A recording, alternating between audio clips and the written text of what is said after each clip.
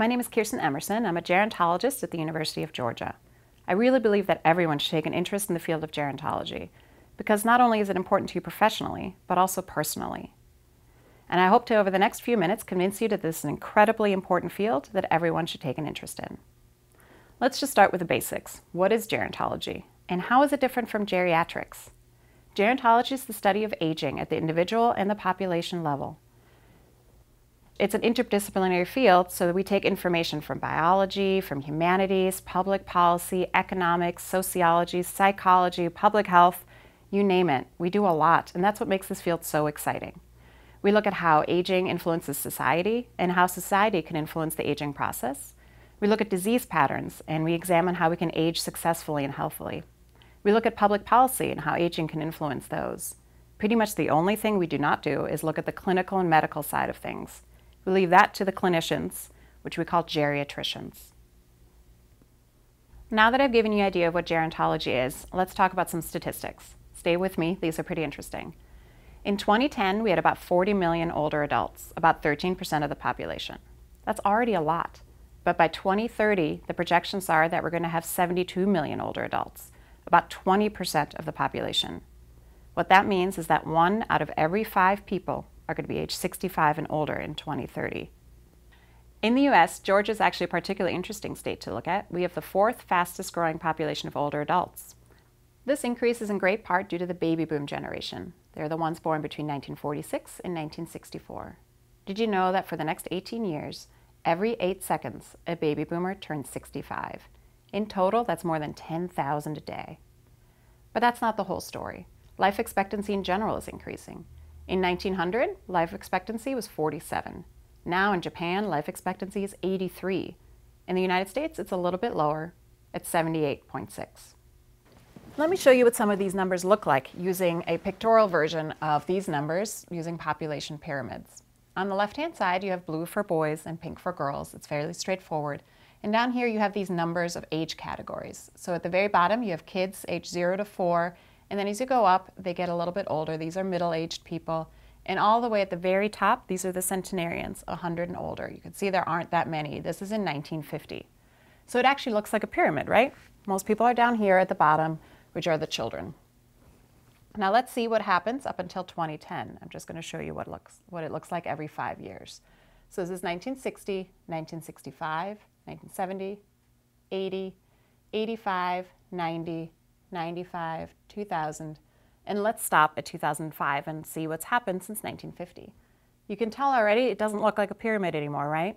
Most of the people actually right here in this middle bulge area, which is where the baby boomers are. You can see lower fertility, less babies are being born, and most importantly for us as gerontologists, you can see a lot more people right up here. So you see that centenarians and people in their 90s are becoming more common. You're also going to notice there's way more women than men, and this is common in pretty much every society in the world that women live longer than men, and you can see that pictured right here. So let's look what that's going to look like in the future. We have projections up until 2050, and again, this is going to go by 5-year increments. 2010, 2020, 2030, 2040, 45, and let's stop at 2050. These are projections. And you can see it no longer at all looks like a pyramid. It actually looks a little bit like an upside down pyramid of sorts, but mostly you can see there's lots more people up here, and this is 70, this is about the 65 cutoff point. You can see a lot more centenarians up there. In 1950, that was just a line. So you can see a lot more people up here. So just from this easy picture way of looking at the world, you can see that the world is aging, and why in the future gerontology is going to become more and more of an important field of study. So why do those numbers matter? Well, first, it's personal. You're aging right now, and everyone around you is aging. And you want to be able to face that aging future with confidence and to know what you can expect. And you want to be able to help those around you age successfully. Even if you can't quite imagine yourself as an aging adult right now, imagine those in your life that are older, like a grandparent or an older mentor. You want to be able to know what they're going through and to be able to help them through their aging process. And odds are high that you might be a caregiver at some point in your life. And the skills and information that you can learn in gerontology can help you guide that person and yourself through the caregiving process. Second, it's also incredibly important for your professional life. It might not seem intuitive, but pretty much any and all careers that you choose are going to somehow be related to aging. There are more obvious careers like geriatricians, but even those are in short supply. Right now, we have 4 certified geriatricians in the U.S. for every 10,000 persons aged 75 and older. It's not nearly enough, and only 1% of people in medical school are choosing geriatrics as their specialty, so clearly it's going to be a shortage in the future. There are also not enough healthcare direct workers. Right now, we're going to need 1.1 million more of those direct care workers to help with our older population. And then there's public health workers. The endless supply of opportunities that you have for helping with quality of life, that's incredibly important. And physical therapists. With 80% of older adults having at least one chronic condition and 50% having 2 or more, you're going to have a lot of older clients as a physical therapist. Even careers that might not be so intuitive to involve aging are going to involve some gerontological knowledge. What about a pediatrician? Well, grandparents raising grandchildren is on the rise, and so you might see grandparents bringing in their grandchildren into your office. What about developing a new website? 1/3 of baby boomers are the ones who are on the internet. Guess who has a lot of money? One study actually showed that about 70% of the disposable income is going to be among older adults in the future. So who are you going to advertise to? What about law? Well, wills and testaments, financial planning, healthcare planning, those are all going to bring you older clients. How about fashion designer?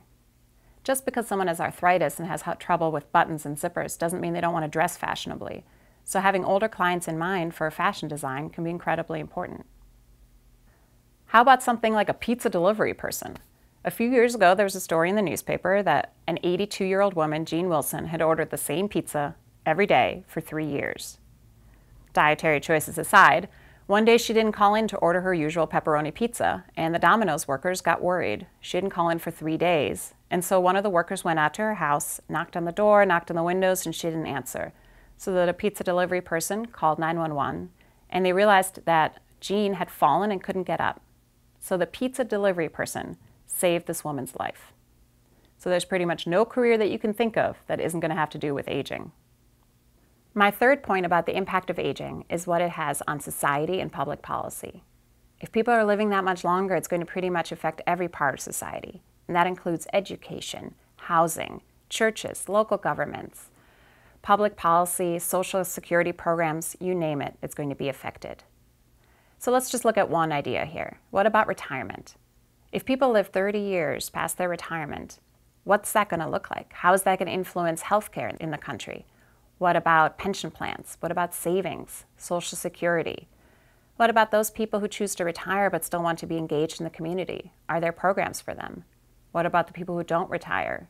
What are the implications for you about that? As you can see, just this one issue is really intricately woven in our society, and there's so many more issues that we could talk about. So I hope that I've convinced you that gerontology is incredibly important. But before I leave you, I want to challenge and talk about some of the myths that you might know about aging. The first myth is that it's okay to treat an older adult as if they're a child. This is so common that we even have a term for it. We call it elder speak. Even if it's done unintentionally, it is not okay to talk to an older adult as if they're a child. It's patronizing and condescending. So just talk to them as if they're an adult and be respectful. Myth number 2, a person becomes old the day they turn 65. 65 is actually a fairly arbitrary number, and you don't wake up on your 65th birthday and all of a sudden you're old. And for a lot of people, old age is actually the best time of their life. Just look at the Rolling Stones. They're still touring, and together their age is 270. Or look at Betty White. She hosted Saturday Night Live at the age of 88. Myth number 3, all older adults are sick and disabled, or both. That's not true. Yes, a lot of conditions are related to old age, and yes, physical changes will happen as you age. But that doesn't mean that all older adults are sick and disabled. In fact, most older adults actually describe their health as good, very good, or even excellent. Myth number 4, all older adults live in a nursing home. The reality here is that actually less than 5% of older adults live in a nursing home at any given time, so it's not that common. Myth number 5, old age is accompanied by memory loss and dementia. While memory changes do occur with age, this varies greatly by people, and intelligence and creativity does not necessarily decline. And while age is a risk factor for dementia, it is not a normal part of aging. Myth number 6, older adults are all alike. Older adults are actually the most diverse group you'll probably ever meet. They've lived long and varying lives, and assuming that they're all alike is just not accurate. Myth number 7, older adults have no interest in or capacity for sexual relations. That's not true. Like a lot of other things, sexual behavior in old age looks a lot like it did for them in their middle and younger years. In fact, studies have shown that it's more about health, not age per se, and that about 70% of men and women are still actively engaged in sexual activities later in life. Myth number 8. Personality changes with age, which is why there are so many cranky old people out there. That's not true. Personality actually remains fairly stable, though some personality traits become a little more pronounced in old age. So if you're a cranky person now, you're going to be a cranky old person later. Myth number 9. You can't teach an old dog new tricks. That's not true. Older adults can learn new things. They might be a little bit slower, but if you give them some extra time and a little extra practice, they can learn new things just like anyone else. Myth number 10. I'm not going to be a gerontologist or a geriatrician, so I don't need to know about aging.